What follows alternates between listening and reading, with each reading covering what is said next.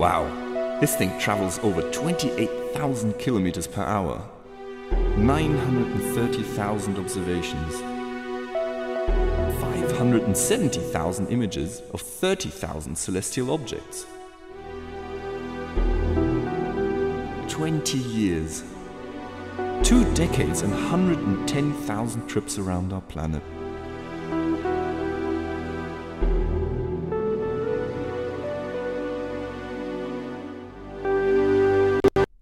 Dr. J, 30 seconds to showtime. Okay.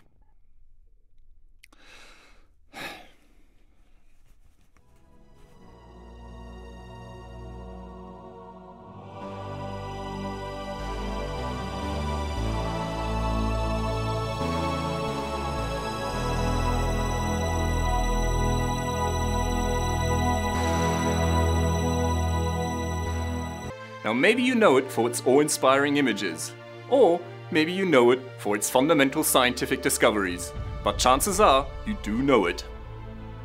Tonight we honor the Hubble Space Telescope with the Cosmic Lifetime Achievement Award. One of your most recent achievements takes us back to the early days of the universe. Scientists and space enthusiasts worldwide were wowed by the deepest pictures of our universe captured by Hubble. The first Hubble Deep Field was taken in 1995 and opened a whole new field of research. Hubble has since repeated the success, and the latest Hubble Ultra Deep Field image lets us see back in time 13 billion years, just 600 million to 800 million years after the Big Bang. This was one of the first and most spectacular datasets taken with Hubble's brand new Wide Field Camera 3. By studying galaxies at different epochs, astronomers can see how galaxies change over time. A staple of science fiction films for decades, black holes are among the universe's most elusive and intriguing enigmas. Their existence was confirmed by Hubble in 1994, when Hubble's high resolution made it possible to see the effects of a black hole's gravitational attraction on its surroundings.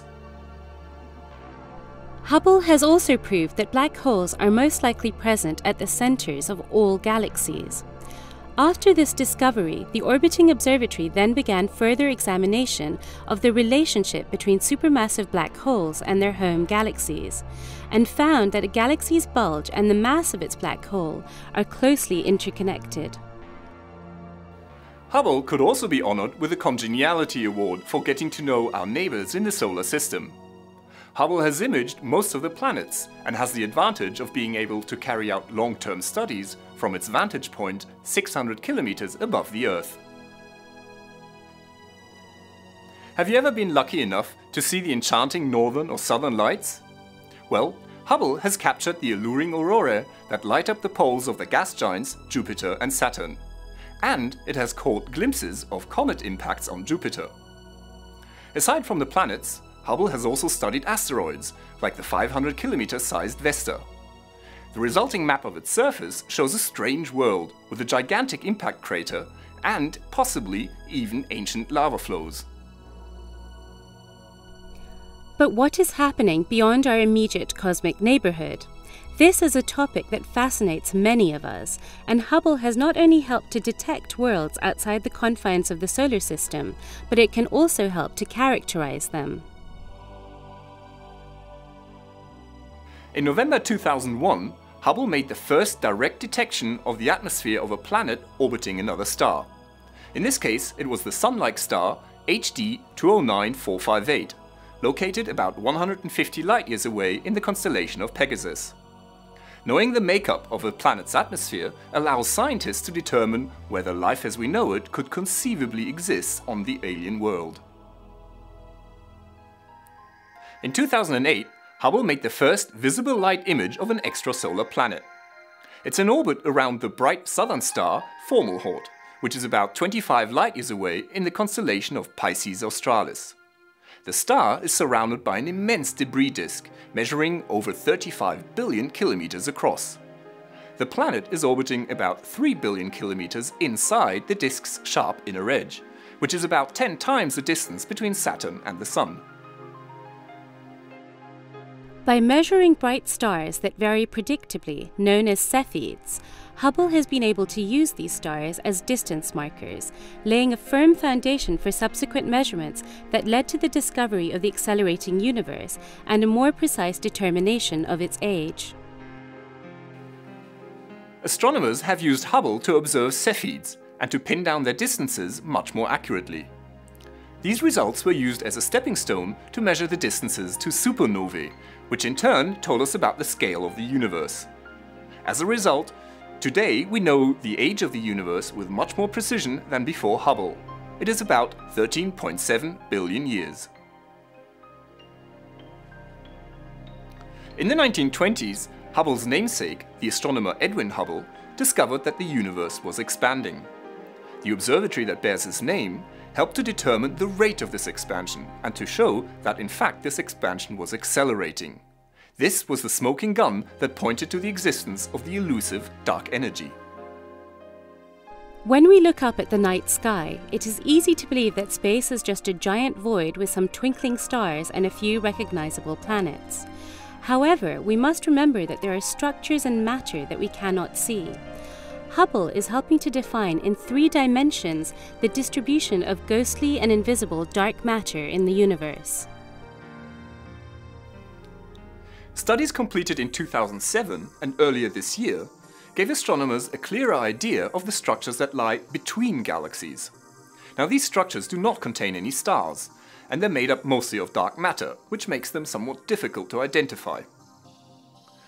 By analyzing the Cosmos survey, which is the largest survey ever undertaken with Hubble, international teams of astronomers were able to obtain one of the most important results in cosmology, a 3-dimensional map which gave us a first and unique look at the web-like large-scale distribution of dark matter in the universe.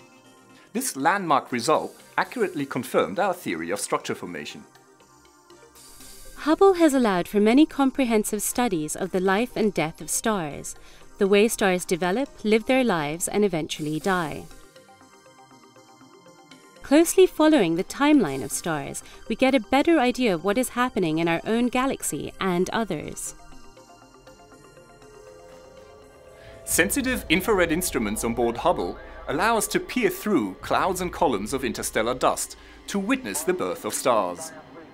Many Hubble images feature blue, hot stars at the early stages of their lives. At the other end of the stellar lifetime, Hubble lets us see remote supernovae and gamma-ray bursts, the final, dramatic explosions that signal the end of a star's life. And now, I'm proud to present Hubble's 20th anniversary image. Hubble captured the chaotic activity atop a 3 light-year-tall pillar of gas and dust in the Carina Nebula, located about 7,500 light-years away in the southern constellation of Carina.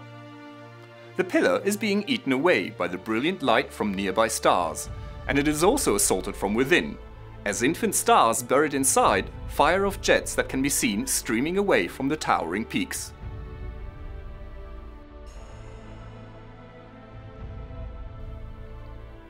Nestled inside this dense mountain are fledgling stars. Long streamers of gas can be seen shooting in opposite directions from the pedestal at the top of the image. Another pair of jets is visible at another peak at the center of the image. These jets are an indicator for the birth of new stars. A jet like this is launched by a swirling disk around a star, and it is this disk that allows material to slowly accrete onto the surface of the star. What a fantastic image, and what a great way to celebrate this amazing observatory's capabilities. Thanks for the past 20 years, Hubble, and here's to many more. This is Dr. J, signing off for the Hubblecast, and wishing Hubble and all those who admire it a happy 20th anniversary.